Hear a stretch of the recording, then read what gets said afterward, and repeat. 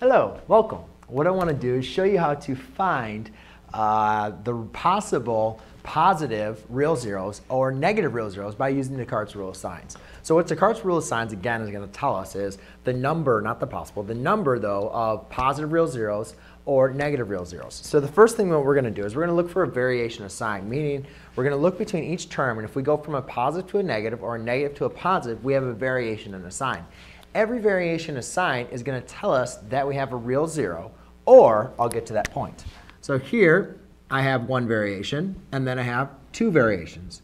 So I have two positive zeros, or minus a negative integer, which would be 2 or minus 4 or minus 6. Well, I can only measure 2, so I have two possibilities. I either have two positive real zeros, or zero positive real zeros.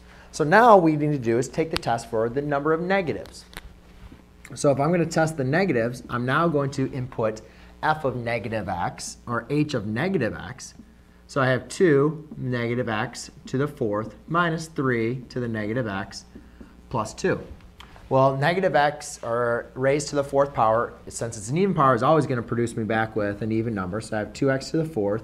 Negative x times positive x is going to be a positive 3x plus 2. Here, what we notice is there's absolutely no factors, right? There's no variations in the sign. So therefore, there's no negative real zeros. All right? And so there's 2 or 0 positive zeros. So just to reiterate, real zeros, remember that's real. So notice that this is to the fourth power, so therefore we have 4 complex zeros, right?